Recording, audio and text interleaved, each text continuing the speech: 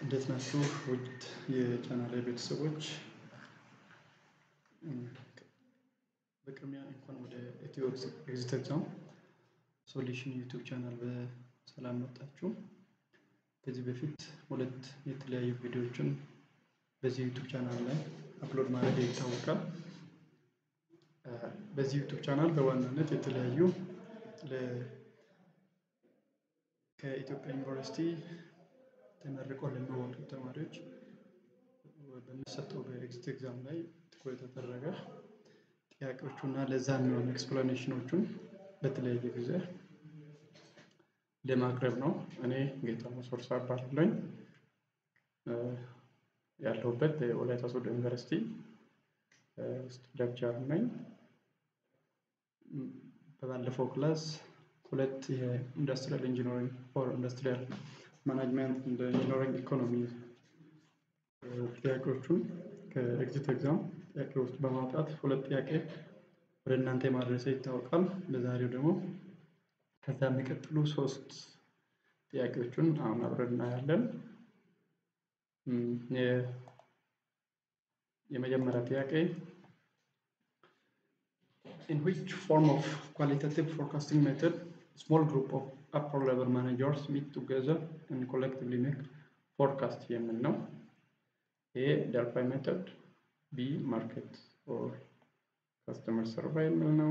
C executive opinions, D historical analogy የሚል ነው። So ይሄን maybe የመጀመሪያ ዲስከሽን ያስፈልጋል። እያንዳንዱ ሜተድ ማለት እንደሆነ በምን አይነት ጊዜ እንደምንጠቀም እንዲቴል ማወቅ መቻል አለብን። ሶ መጀመሪያ ፎርካስቲንግ ማለት ምን ማለት ነው? ይሄን በቀላሉ ፎርካስቲንግ ማለት it is the process of predicting future event ወደፊት አሁን ካለንበት ሰዓት ቀጥሎ በሚመጡ ሰዓታት ውስጥ ምን እንደሚሰራ ለቀናት ሊሆን ይችላል፣ ለሰዓታት ሊሆን ይችላል፣ ምን እንደሚሰራ ፎርካስት የምናደርግበት ሲስተም ነው or predict የምናደርግበት ሲስተም ነው። ሶ ይሄ ፎርካስቲንግ በሁለት ዋና ቦታዎች or ሜተዶችን ተጠቅመን ፎርካስት ማድረግ ፕሬዲክት ማድረግ እንችላለን። የመጀመሪያው ኳሊታቲቭ ፎርካስቲንግ ሜተድ የምንለው ነው። ሁለተኛ ደግሞ ኳንቲታቲቭ ብለን የምንጠራው ነው። ሶ ኳሊታቲቭ ሜተድ ምን አይነት ጊዜ ነው የምንመርጠው? It's applied when situations are vague and there is little or no historical data.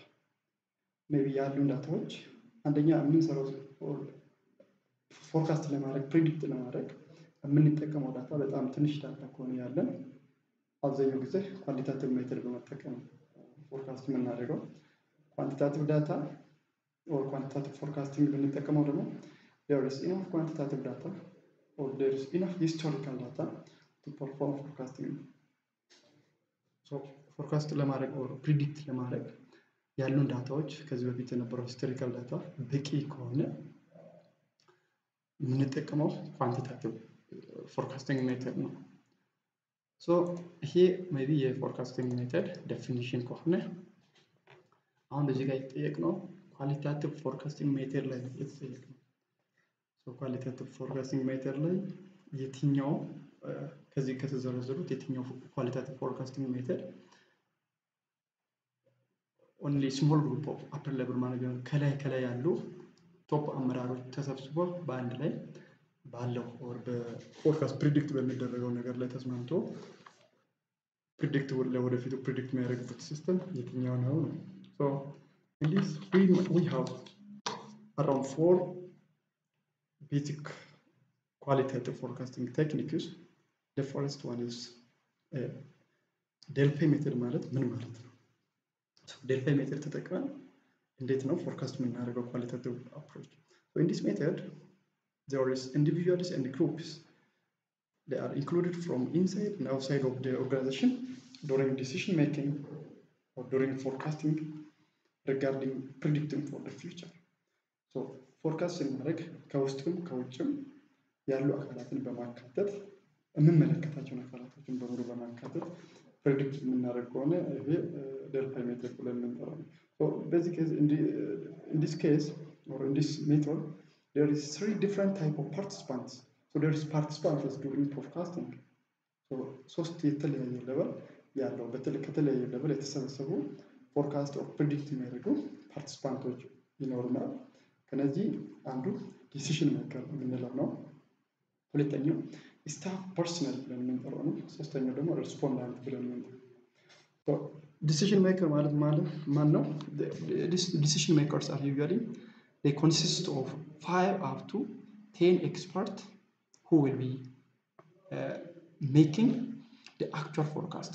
ፎርካስት ሲያደርጉ አብዛኛው ጊዜ ከኦርጋናይዜሽኑ ነው የሚመረጡት። እነኚህ ከ5 እስከ 10 ያሉ ባለሙያዎች ከተቋሙ ተመርጠው ዲሲሽን ሜኪንግ ፕሮሰስ ላይ በቀጥታ የሚሳተፉ ይሆናሉ። ሁለተኛ ላይ ስታፍ ፐርሰናል የምንላቸው ደግሞ they assist decision making by preparing, distributing, collecting and summarizing a series of questionnaires and survey results. So delphi ሜተድ ተጠቅመን ፎርካስትን ለማድረግ ምን ያስፈልገናል? የተለያዩ ከመመልከታቸው አካላት ኢነፍ የሆነ ዳታ መሰብሰብ መቻል አለብን by using different technique data collection method። ከዛ አንዱ ሜቢ questionnaire ሊሆን ይችላል፣ ኢንተርቪው ሊሆን ይችላል፣ የተለያዩ ሰርቬይ ሪዛልት ሊሆን ይችላል። ይሄን የሚሰበስቡ ለዚህ ለፎርካስቲንግ የሚሆን ዳታ ሰብስበው የሚያመጡ ስታፍ ኦር ፐርሰናል ብለን የምንጠራቸው ናቸው። ሪስፖንደንት የምንለው ደግሞ they are a group of people often located in different places whose judgment are valued and they provide input to the decision maker before the forecast is made.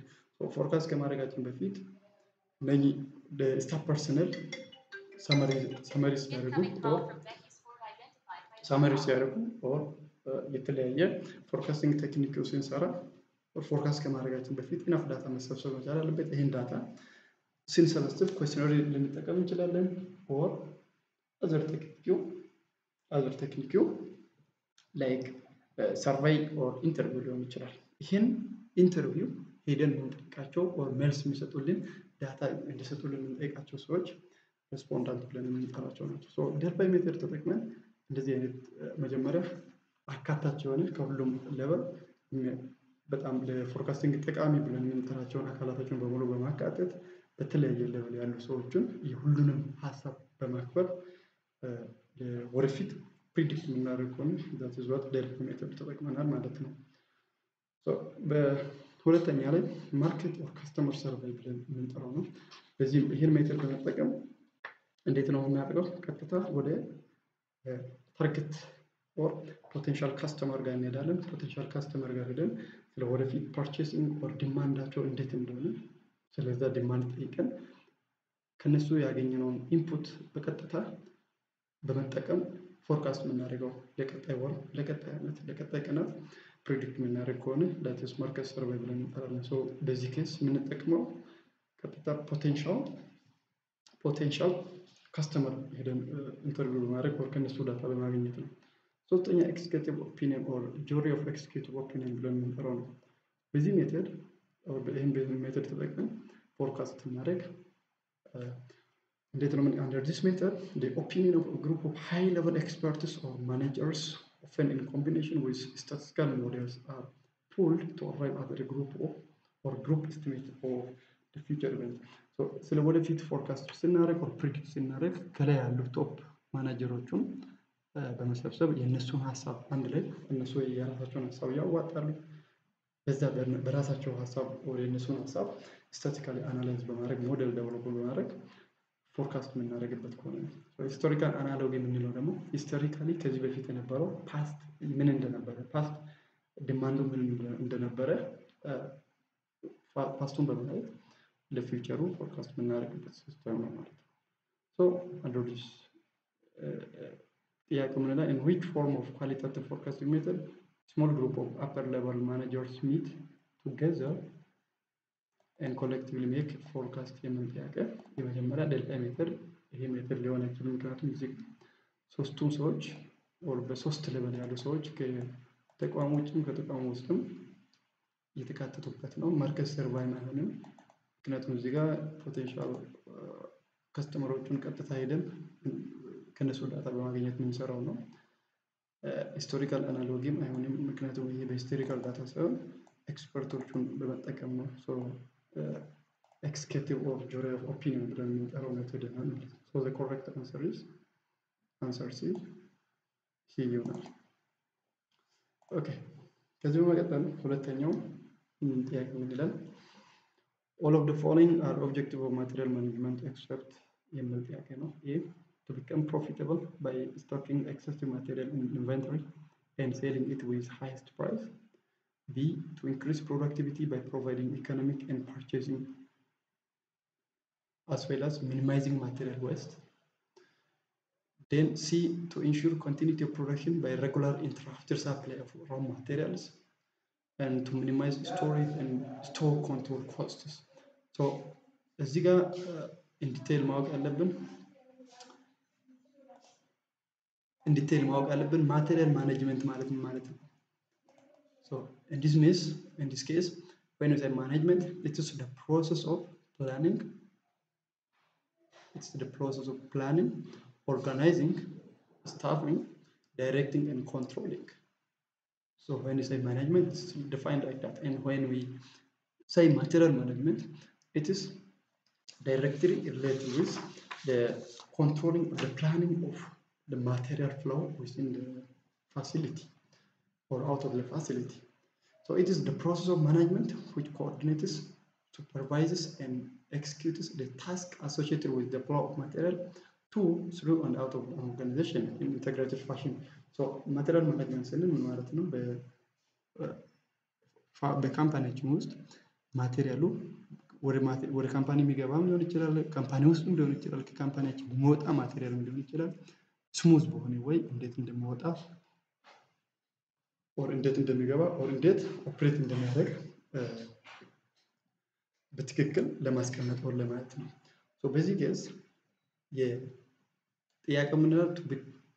all of the following are objective of material management. ከዚህ ከታች ከተዘረዘሩት ውስጥ ሁሉም የማቴሪያል ማኔጅመንት ኦብጀክቲቭ ነው። ሶ የመጀመሪያው to become profitable by stocking excessive material in inventory and selling it with highest price። ይሄ ኦብጀክቲቭ አይሆንም። B. To increase productivity by providing in purchasing and minimizing material waste. That is the first objective. The next, to ensure continuity of production by regular uninterrupted supply of raw material. So production or and company to produce scenario raw material supply በጣም value አለው። raw material supply ከተቋረጠ production ይቆማል ማለት ነው። so እንደዚህ አይነት interruption እንዳይኖር ያለምንም interruption or ያለምንም ማቋረጥ raw material በትክክል supply እንድናደርግ ነው። that is also the objective. The others to minimize storage and stock control costs. So material management በትክክል አለም ስንል there is what researched or staged storage, and there is also optimized stock. If that is so, there is what minimized storage as well as stock control costs are also minimized. So this is also another objective. ለዚህ ትክክለኛ መልስ ሊሆን የሚችለው ለዚህ ለማቴሪያል ማኔጅመንት ኦብጀክቲቭ ያልሆነው to become profitable by stocking excessive ይምንላል ብዙ እቃዎችን or ብዙ ማቴሪያሎችን ስቶክ ውስጥ በማስቀመጥ or ደብቀን በማስቀመጥ ትርፋማ እንድንሆን ነው። so ይሄ ኦብጀክቲቭ ሊሆን አይችልም። ኦኬ ሌላ ጥያቄ all of the following are conditions for or reason for relayouting of existing plant. so በባለፈው ክላስ plant layout በባለፈው ቪዲዮዎች ላይ plant layout ማለት ምን ማለት እንደሆነ in detail ለማቅረብ ሞክሬያለሁ። so አንዳንዴ maybe አንድ ስራ or ካምፓኒያችን ውስጥ ስራ እየሰራን existing plant layout or የመረጥነው plant layout ለዛ ካምፓኒ በተለያየ ምክንያት suitable ላይሆን ይችላል ከጊዜ በኋላ so suitable ካልሆነ ምን መደረግ መቻል አለበት? ሪላይአውት መደረግ መቻል አለበት። ስለዚህ ሪላይአውት የምናደርገው ምን አይነት ሪዝን ሲኖር ነው ምን አይነት ኮንዲሽን ሲኖር ነው ይላል። ዋን ኦር ከተዘረዘሩት ውስጥ ለፕላንት ሪላይአውት ኮንዲሽን ሊሆን የማይችለው ኦር ሪዝን ሊሆን የማይችለው የትኛው ነው ይላል። so the first one is or A, if an organization want to make change in production volume of the product. B, if the company want to replace existing human resource by a new export. C, if the company aims to bring change in product. D, D, if the company want to replace the existing technology by updated one። ስለዚህ አንድ ካምፓኒ ያለውን ፕላንት ላይአውት ሪላይአውት ለማድረግ አስፈላጊ ሆኖ የሚገኘው ምን አይነት ሪዝን ሲኖር ነው? የመጀመሪያው ኦርጋናይዜሽኑ ፕሮዳክሽን ቮሊዩምን ለመጨመር ሲፈልግ የፕሮዳክት ሊሆን ይችላል፣ የሰርቪስ ሊሆን ይችላል። ፕሮዳክሽን ቮሊዩም ለመጨመር ሲፈልግ ግዴታ መጀመሪያ ላይ ዲዛይን የምናደርገው በምናመርተው ልክ ነው። ፎር ኤግዛምፕል 5 ማሽን ተጠቅመን የምናመርተውና ቀጥለን ከሆነ ጊዜ በኋላ 20 ማሽን ወር 50 ማሽን ተጠቅመን ለማምረት ከሆነ ፕሮዳክሽን ቮሊዩምን ለመጨመር ነው የምንፈልገው። ሶ ለ5 ማሽን የመረጥነው ፕላንት ላይአውት ታይፕ እና ፕላንት ላይአውት እና ለ50 ማሽን ሲሆን እኩል አይሆንም። ስለዚህ ሪላይአውት ማድረግ መቻል አለብን። ይሄ ትክክለኛ ነው። ሪላይአውት ለማድረግ ሪዝን ይሆናል ማለት ነው። ሁለተኛ if the company want to replace existing human resource by new expert ያለውን human resource or ያለውን ባለሙያ በአዲሱ ለመተካት ሲፈልግ ሪላይአውት ማድረግ መቻል አለበት ይላል። ሶ ይሄ ሪዝን ሊሆን አይችልም። ማንኛውም ሰው ከተተካ ባለው ፕላንት ላይአውት መስራት ይችላል። ኤክስፐርት ነው የሚቀያየረው። ኤክስፐርቱ ደግሞ እንዳስፈላጊነቱ ሊቀያየር ይችላል። በት ፕላንት ላይአውት or ሪላይአውት ማድረግ ሜቢ አስፈላጊ ላይሆን ይችላል or አይሆንም። ሲ if the company aims to bring change in product ፕሮዳክቱን ለመቀየር ሲፈልግ ፕሮዳክቱን ለመቀየር ከፈለገ ካምፓኒው ሪላይአውት ማድረግ መቻል አለበት። ይሄም ትክክለኛ መልስ ነው። ሌላ if the company want to replace the existing technology by updated one ቴክኖሎጂውን ለመቀየር ሲፈልግ አሁንም ሪላይአውት ማድረግ መቻል አለበት። ምክንያቱም እኛ በፊቱ ላይ የተጠቀምነው ቴክኖሎጂ በጣም ኦልድ ቴክኖሎጂ ከሆነ ይሄን ኦልድ ቴክኖሎጂ በአፕዴትድ ቴክኖሎጂ ለመተካት ስንፈልግ ብዙ ነገር አብዛኛውን ነገር ቀይረን ነው ቴክኖሎጂ የምንቀይረው። ሶ በዚህ መልክ ትክክለኛ መልስ ሊሆን የሚችለው ለፕላንት ሪላይአውት ሪዝን ሊሆን የማይችለው ይሄ ነው። ኦኬ the other which one of the following is or the following poorly describe management ከሚከተሉት ውስጥ ማኔጅመንት የሚል ወርዱን ፑር ዲስክራይብ የሚያደርገው የትኛው ነው? Management is a set of activities directed at the efficient and effective utilization of resource in the pursuit of one or more organizational goal።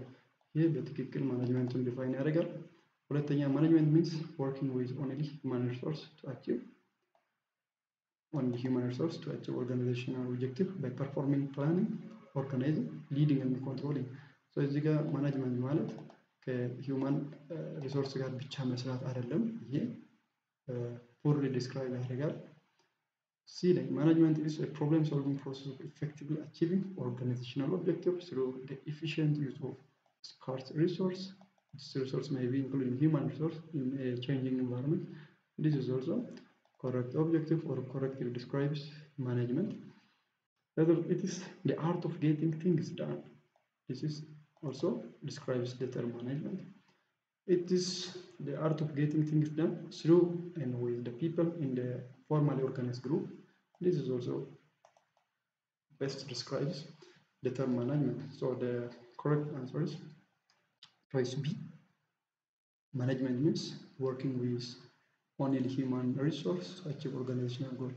So ከሰው ኃይል ጋር ብቻ በመስራት የኦርጋናይዜሽኑን ኦብጀክቲቭ አቺቭ ማድረግ አንችልም። ማኔጅመንት ስንል ሂውማን ሪሶርስ ሊሆን ይችላል፣ ታይም ሊሆን ይችላል፣ የተለያዩ ያሉን ፋሲሊቲዎችን በትክክል ማኔጅ በማድረግ የኦርጋናይዜሽኑን ኦብጀክቲቭ አቺቭ የምናደርግበት ነው። ሶ ለዛሬ እነኚህ አራት ጥያቄዎችን ከባለፈው ቪዲዮ የቀጠሉ ናቸው።